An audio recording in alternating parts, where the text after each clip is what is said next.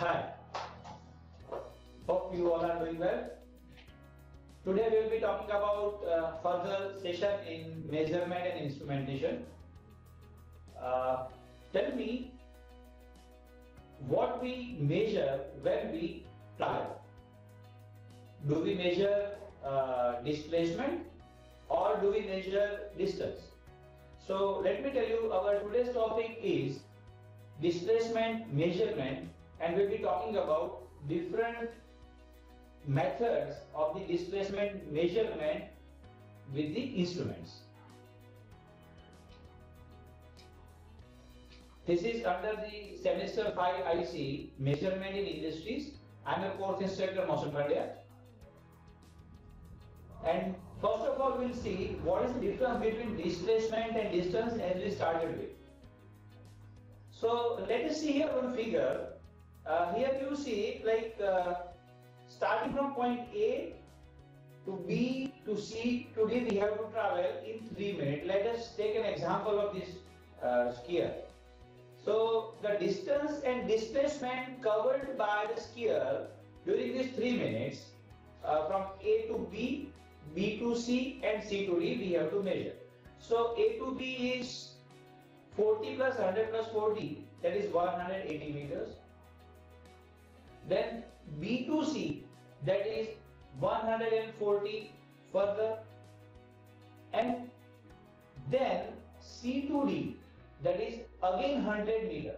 So this is what distance covered by this here is total 140 plus 100 plus 40, and then again 140, again 100, so that makes 420 meters in 3 minutes.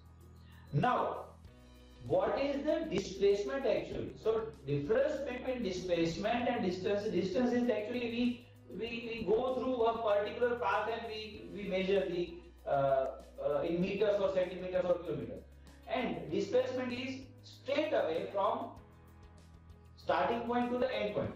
So, starting point here is A and end point is here B. So that is net is 40 plus 100, that is 140 meters. So here distance covered in 3 minutes is 420 meters, and displacement is straight away between A to D, that is 40 plus 100, that is 140. So by this we will be talking about displacement measurement. In normally people always miss to differentiate between distance and displacement. Okay. So displacement measurement can be done by various methods and sensors that I listed here. That is pneumatic transducers, optical transducers, electrical transducers, ultrasonic transducers, and magnetostrical transducers. Then we will be having digital displacements and proximity sensor. So today we will be talking about pneumatic transducers, and rest transducers will be coming in the upcoming sessions. And here we will be starting with the Flapper Nozzle assembly that we studied in the previous semester 4 under principle of measurement sciences. So pneumatic transducers here talk about the pressure. Pressure will be transferred in terms of displacement. So how does it work? Let us once again revise the concept of Flapper Nozzle, where we used to convert current to the pressure. Okay.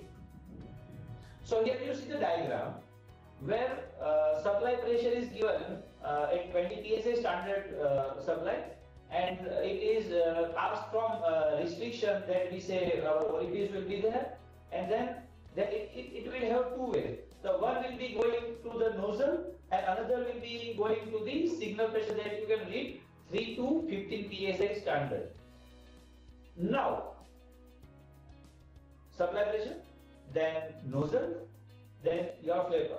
Now, flapper is a movable plate which is pivoted at one point and balanced with the spring, and here a gap you can see between flapper plate and the nozzle of the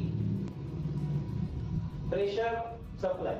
Okay, and ampere we have supplied here is 4 to 20 milliampere. That will make an electromagnet over here. So what is going to happen now? As this magnet, let us go back a little bit. This magnet enters the iron piece placed on the flapper. The gap between flapper and your nozzle will reduce. So ultimately, whatever pressure we are supplying from the 20 psi supply line, the maximum pressure will go to the as a signal pressure. Now, if the gap is higher, like if we reduce the amount of current, okay, if we reduce the amount of current, the gap will be larger and more amount of pressure will be released from that gap, and here signal pressure will be reduced. So according to the gap, if gap is smaller, then the signal pressure will be higher. If gap is larger, signal pressure will be lower. So that gap is due to the electromagnetic activity, and that will represent the amount of current in terms of signal pressure. Now, what if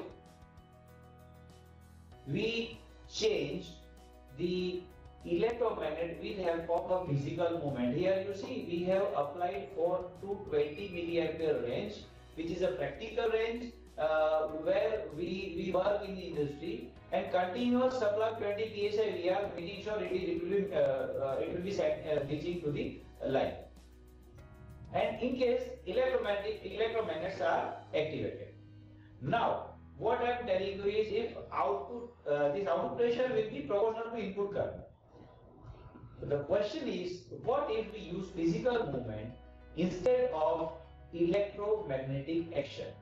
So this electromagnet which is shown by the red arrow, that will be displaced by a physical movement of the object.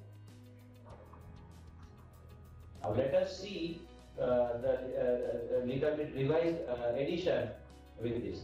So here what we are going to do is, we will be translating the displacement into pressure. Previously what we did current translated to the pressure, that is I to P converter. Now the diagram is little bit, 90-degree modified. Here you see flapper plate. You can see the X distance between the nozzle and the flapper. Now flapper is pivoted at one place, and one end is connected with the object. Okay. Rest of the things are same. PS is your standard supply line, fixed restriction, that is orifice, and whatever pressure is released at the flapper end, rest of the pressure, that output pressure, will be measured in the pressure chamber, measurement chamber we said. So let us have some terminologies, assuming the incompressible flow and equal discharge coefficient. I hope you all remember this from the previous semester study. And diameter, orifice diameter, nozzle diameter is given, fluid density, and pressure in measurement chamber, that is PO, output pressure, and known pressure supply, that was 20 psi standard in our case. Okay, and we understand that ambient temperature will be 0. Now gap between end of the main vessel and the flapper plate, that is X. Okay, that is written here. Now with these parameters we will go ahead. So once again the diagram is here. Now what happens? A fluid of known pressure is supplied through the restriction, and the X is the gap between flapper and the nozzle. So the body whose displacement is to be measured is connected with the flapper plate. So the motion of flapper plate will change the value of X. X between the flapper and the nozzle. So if X is smaller, this gap is smaller, so less amount of pressure will be liberating from that point, hence PO in the pressure measurement chamber, that will be higher. And if the X is larger, more amount of pressure will be released and there will be less value of smaller value of PO. So that will actually will be indicating the amount of X, and X is decided by the motion of the object, movement of the object. Now what we have to do, we will measure this pressure PO and you can calibrate in terms of displacement. So we had seen these equations, what I am going to see here once again in the previous semester, that flow through orifice, I again repeat, we assume incompressible flow with the coefficient C, and flow through nozzle, flow through orifice and flow through nozzle, these two equations we need to remember, where T ambient temperature is 0.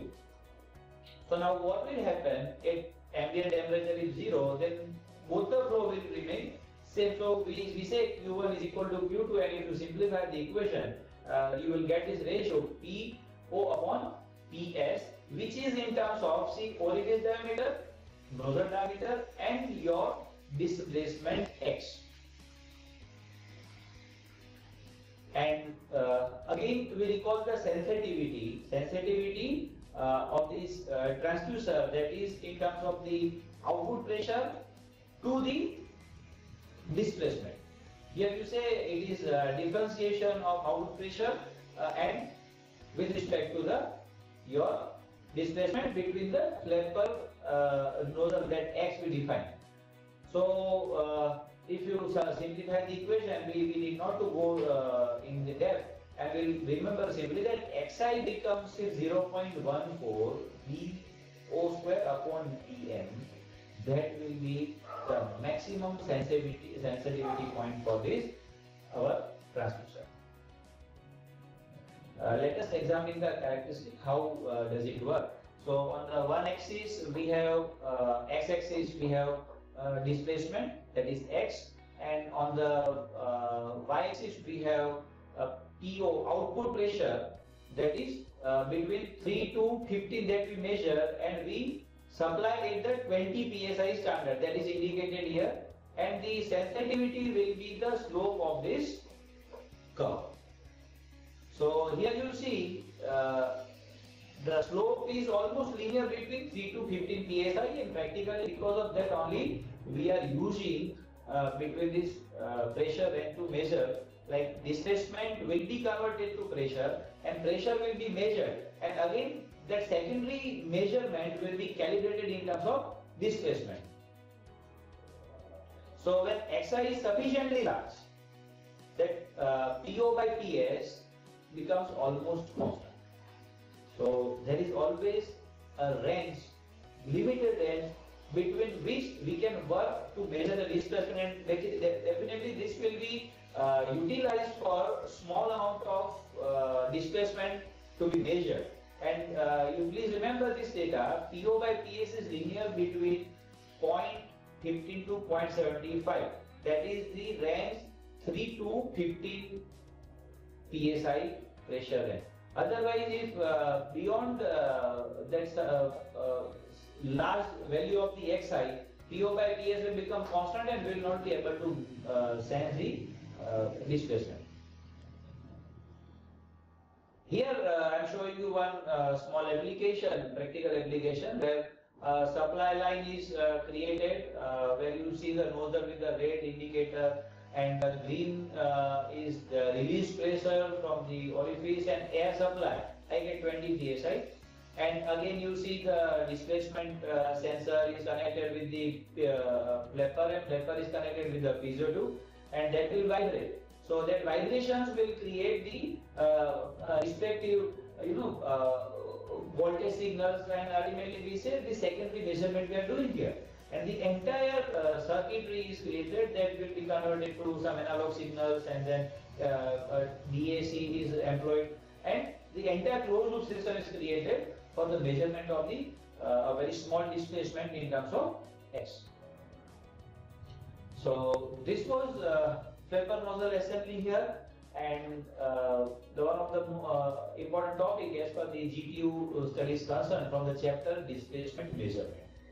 And in next forthcoming session, we'll be talking about the optical transducers. We will be having variety of optical transducers, and we'll be